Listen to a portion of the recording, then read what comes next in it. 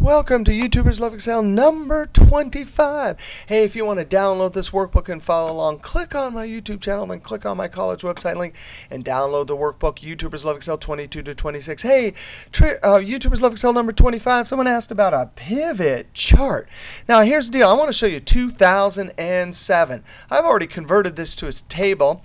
I'm going to convert it back to a range and then show you how to convert it to a table. Now, the advantage, and I'm going to do everything in 2007, the table, the pivot table, pivot chart. The advantage of these tables in 2007 is they have dynamic ranges. So if you build a pivot table based on an Excel table 2007, if you add new records to the bottom, the pivot table range will automatically update.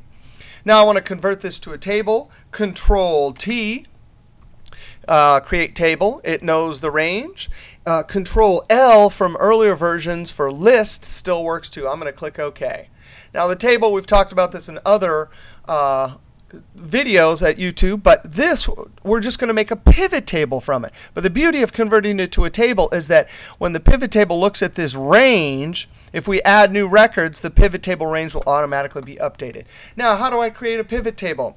The keyboard shortcut in 2007 is Alt-NVT. That is the reason why is because we go to Insert, which is N, V, which is Pivot Table, and T, which is Pivot Table. Now, the keyboard shortcut in earlier versions, 2003, is Alt-DP. And actually, there were 3 steps. I would click Next, and then Finish. I'm going to click Escape. Alt-NVT. Enter. Whoop. Now, another interesting thing, I have it set up so that even though I'm in 2007, this pivot table over here has drag and drop features and a user interface like 2007. If you like that, here's how I did it. I right-clicked, Pivot Table Options, and under Display, I click Classic Pivot Table Layout. I'm going to undo it this time just so I can show you all of it in 2007. Now, it's easier in 2007 with these field areas over here. It's less prone for errors. But if you remember the old way and you like it, that's how to convert it. Now, I want to make a little pivot table. I'm going to click Customer and drag it to the row labels. Boop. Then I'm going to click Sales and drag it to the values. Notice here it says row. That's because this is the row header. Boop, boop, boop. If I were to drag product ID to the columns, that's called the column headers because here's the columns. I'm going to drag this out of here. Now, I want to show you this report filter. In earlier versions, it was called page field. I want to drag the product ID here. Now, what this does is something amazing. It adds a drop down at the top, and you can click on any one of these. Now, in earlier versions, you could just do one at a time. In this version, you can actually click and select multiple items. No way. That's so amazing. So if I want to just see this product and this product, I click OK, and that's it. The table is filtered, the complete table. Go back to All, click OK. I click down here. I undo all. I click on one, click OK. That is just amazing. It shows just that product. I'm going to go back to All. Now I'm going to go back to my table, which is right here, and I'm going to put my cursor in the table and Control down arrow. And then I'm at the bottom of the table, and this is a huge table. But at the bottom of any Excel table, if you tab, it adds a new record. Now it has 75. I have something randomizing there, and I have something randomizing there too. But now I'm going to type the date, 7-28/2009. Tab, and this product here is QY. There it is. And then I'm going to hit Tab. That's autocomplete. Now, what I want to show you here is when I go back to my pivot table, scroll over here, and I right-click, that range has been updated. And if you don't believe it, and you shouldn't at first, you should always test these things, click on Options and then go back to Change Data Source. Data Source.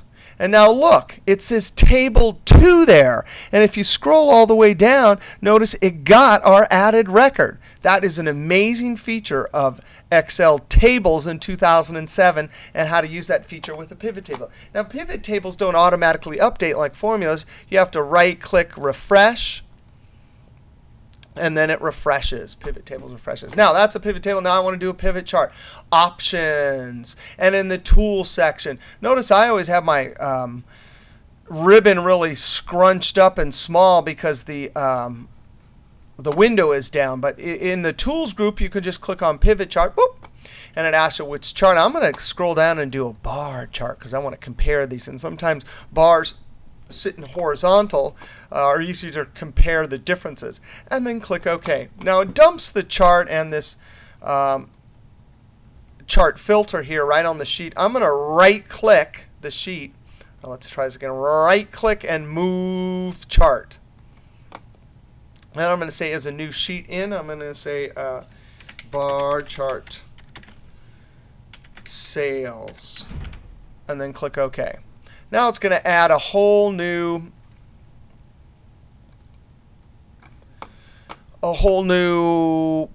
sheet right here. See, bar chart sales. Now we have this drop down, and we can easily select anything we want.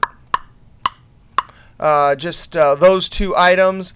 Click OK, and sure enough, the chart updates. I go back up here. I want to see just this one. The chart updates. Totally amazing. You can even format it. Right click. Format chart area. I'm going to go to solid. I'm going to click the light color there. And then there's a close button. I'm going to click on this this axis here, Control 1, which is the keyboard shortcut for format cells or format chart area. Number. I'm going to click accounting and none. And then click close. Now this is kind of hard to see because it's so scrunched up. I'm going to, and I can't really make it bigger because of the screen, but there it is. That's how to make a pivot chart, how to use the report filter. Back to this sheet, how to use the report filter. And back here, how to use the Excel 2007 table feature to have your range automatically update in a pivot table. All right, see you next YouTuber trick.